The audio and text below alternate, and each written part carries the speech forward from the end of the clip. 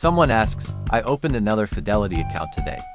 Now I have a joint cash management account, a new individual brokerage account, a Roth IRA, and a 401k account.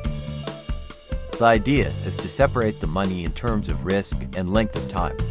For those that also have multiple accounts, how risky are your investments in each of your accounts? Yes, you can have multiple Fidelity accounts.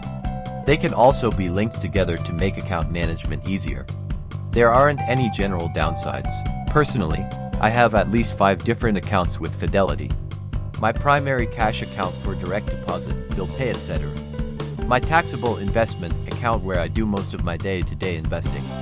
In terms of retirement accounts, I have my 401k account and Roth IRA. And lastly, my real estate account, which includes property investment and rental payments. Thanks a lot for making it to the end of the video. I hope that answers your question. Don't forget to press like and subscribe to our YouTube channel.